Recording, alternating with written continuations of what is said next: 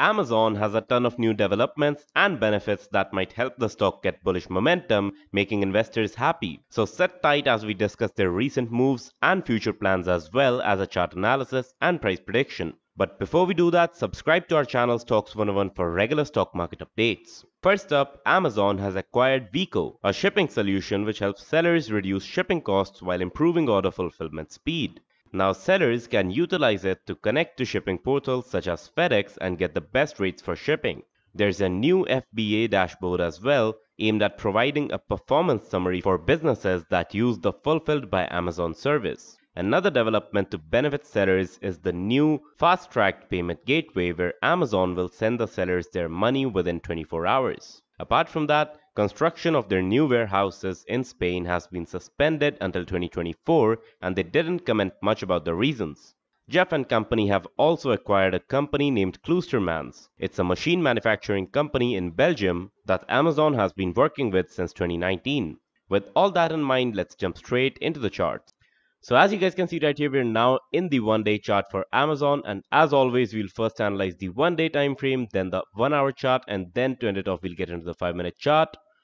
So the first thing that I want to show you guys is this right here. On 13th September was the day that the entire Nasdaq fell, and obviously Amazon, being a huge part of Nasdaq, fell as well. But what happened after that is what's really interesting. As you guys can see, there was a support over here around $124, and that has turned into a resistance here. As you guys can see, our current candle is having, just trouble trying to cross the $123.94 level. And as you guys can see, it's hitting the $124 level. It might be a bullish day today. But as you guys can see, this was a massive gap up over here for Amazon after the earnings report. And after that, as you guys can see, we're now back to the previous levels that we were struggling at.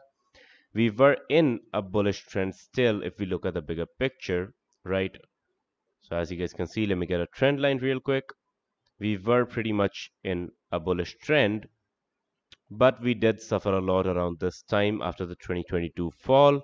And I believe that that will pretty much be sorted now. And once that is sorted, I believe that the stock will definitely hit these levels by the end of this year, slowly climbing back its way up towards the $170 level. And once that is done, that would be probably the yearly target from most analysts, and that would probably happen like in next September or somewhere around that. So if we were to talk about some more resistance levels and support levels, as you guys can see, we did get supported over here. Wait, let me just adjust this real quick. We did get supported over here at this level around $121, and we got the same support over here on this was 16th September, as you guys can see. And now I believe that once we cross this $124 resistance, we'll probably get back into this range. Of course, that will happen. And after that, the next resistance would be somewhere around here. As you guys can see, we struggled to break through that, and the same point acted as a support over here on 23rd August. The next resistance would be around here, this $137, $136.5 zone. As you guys can see, it acted as a resistance over here, and over here as well before we fell on 13th September. So firstly, Amazon being a fundamentally strong company, I don't believe that recovering from this fall would be difficult for it. So I personally am very bullish on it long term. So even if we get a pullback further down from here, I believe that the stock will still recover, and it's in pretty much a buying phase right now. If we were to talk about September, I believe that it won't reclaim the $130 zone in September itself, but it will definitely break this resistance. And once that is done, we'll probably hover around in this range.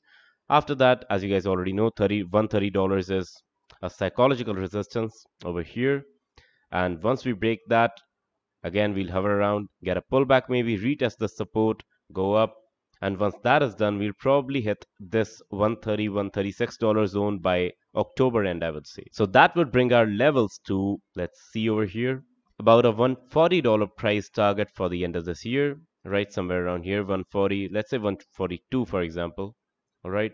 And the 1-year target would be obviously somewhere around here, around the $170 range, right? So let me mark that real quick. But now if we were to talk about a bearish scenario, right, this probably won't happen in my opinion, but I believe the lowest that we could go would probably be around $112, $110.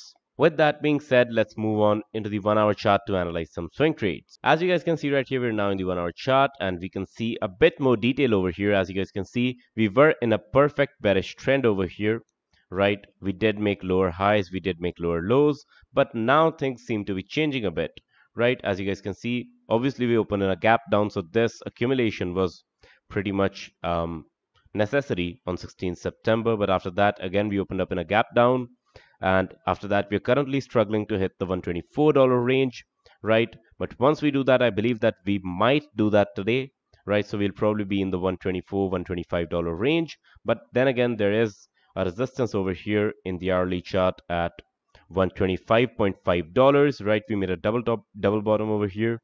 And if we talk about another resistance, it would probably be somewhere around here, around $128, I guess, right? As you guys can see, we did struggle to break that level, and we did fall down after touching the $130 level. If you ask me what's going to happen today on the hourly chart, I believe that first we might get a pullback after getting another green candle.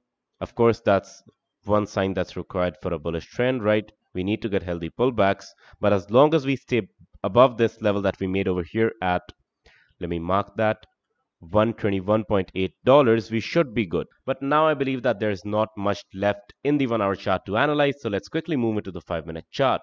So now that we're in the 5-minute chart, you guys can see that we got somewhat of a perfect, I won't say a perfect, a constant bullish support over here, but then we hit a double top over here at $124.4, and after that, as you guys can see, obviously a double top is a bearish sign. We went down right after hitting that resistance level, and after that we made a lower high over here at $124.14, and again we're going down. So I believe that, as I already told you guys in the hourly chart, that we'll get some more red candles over here. We go down a bit before going up finally and maybe retesting this resistance level, and I believe we might break it today, but let's see what happens. If we look at the past candles a bit, right, on 16th September, we can clearly see that we started off with a gap down, a pretty huge gap down. After that, some bearish movement, and then we pretty much recovered throughout the day. People were accumulating the stock, but as you guys can see, we could not carry that same trend into the next day. We opened a gap down from that, right? We did carry on the trend from the 1-day chart, but not from the 5-minute chart. And this is particularly why I believe that you should always analyze all of these charts, right? Don't only analyze the 1-day or the 1 hour or the 5-minute chart. Analyze all of these charts before you get to a conclusion. So now, before you ask me, this is my conclusion, that I believe that the Amazon stock is bearish in the short term, right? I believe it will hit probably the $120 before going up, but it will eventually recover, because as you guys already know that Amazon is very strong fundamentally and financially as well, and obviously it's pretty much the best, or rather the most addictive, I'd say, convenience-based service in the world. So this takes us to the conclusion. Should I buy, or rather, am I buying the Amazon stock? If I were in your place, probably I would buy the stock at this price. But then again, remember that this is just my own opinion and I could be wrong, so this is definitely not financial advice. If you enjoyed my analysis, however, be sure to hit the like button. If you did not enjoy it, be sure to hit the dislike button. Subscribe to our channel, Stox 101, for more such videos. And as always, I will see you guys in the next one.